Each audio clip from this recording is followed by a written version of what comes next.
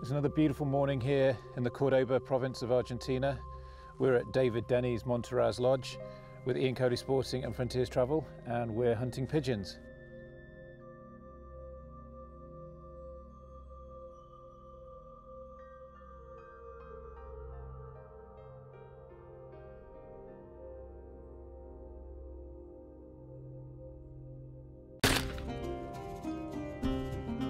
So it may seem a little strange to come all the way to Argentina to shoot pigeons, but I have to say it's a huge amount of fun.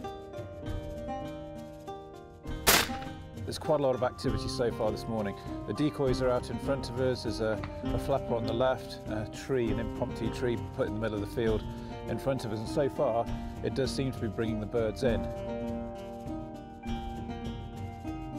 But the sport here is exhilarating.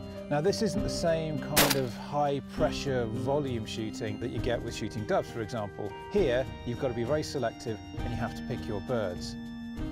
And they don't make it easy for you. There's a bag limit of 75 birds or 175 shots. Of course, the decoys concentrates where they fly into, and often as the birds set their wings and drift down, they appear to be going pretty slowly. But in reality, they've still got a fair amount of speed, and sometimes you've just got to anticipate where they're going rather than shooting where they've been.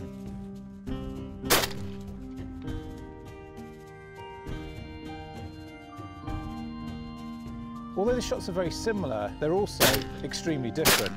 Changes of angle, changes of elevation, turning quickly into the wind, curling and looping, and of course, reacting to you addressing the target with the gun. These birds have got incredibly good eyesight. They can see movement and they can sense danger.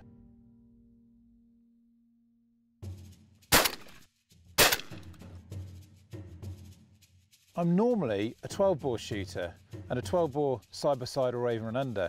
I'm not really used to shooting a semi-auto, but I can tell you it's a huge amount of fun. The guns they shoot here are 20-bore. That's more than enough for the birds and the distances that we're shooting at, which means that you've got 1, 2, 3, 4, 5 shots if you need them. Although it's handy having those additional shots, sometimes the problem with shooting a 5-shot semi-auto is you can get a little bit lazy in your shooting. When you take the first shot and you're a little bit behind, rather than readdressing the target, moving through and then taking your next shot, you find yourself almost emptying the magazine.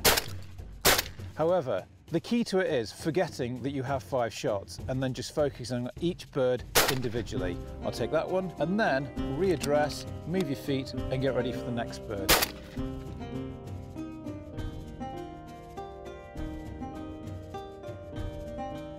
And as the day went on, I didn't have it all my own way. Just when I thought I was starting to get the measure of them, then it all fell apart. 1, 2, 3 shots, no birds down, and not even a feather in the sky. That can be slightly frustrating. You take a step back, you take a deep breath, you re-evaluate your position, and then you move forward again. And that is the great thing about shooting here. There is no pressure, you don't have to take a particular bird, you don't have to shoot all your cartridges. It's an incredibly enjoyable and relaxed way of shooting. And I can't wait to come back again.